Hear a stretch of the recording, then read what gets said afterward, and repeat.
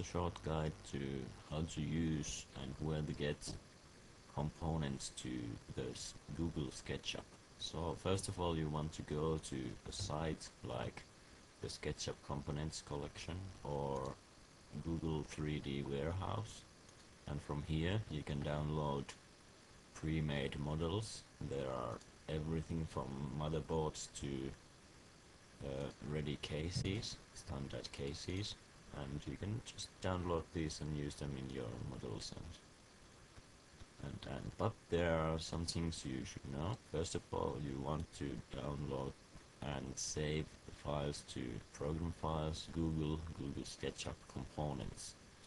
And to here you can make your own computer folder. There are some folders already when you install the SketchUp, but you want to make your own one, computer, and then from here on you can either save the model here or make some folders. I have made some extra folders. There are graphic cards, cases, storage, motherboards, and when you save your components here, you can just go to SketchUp and go Window, Components, and here you have your components folder exactly right like it is in my computer.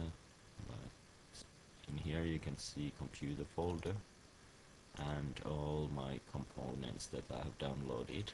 There are power supplies, cases, air cooling, fans.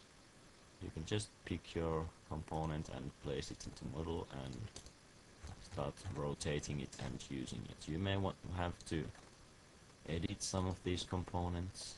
It's easy, just edit component and you can remove the measurements in here and you're all done. That's how you use and where you get some components for your case modding projects. Bye bye.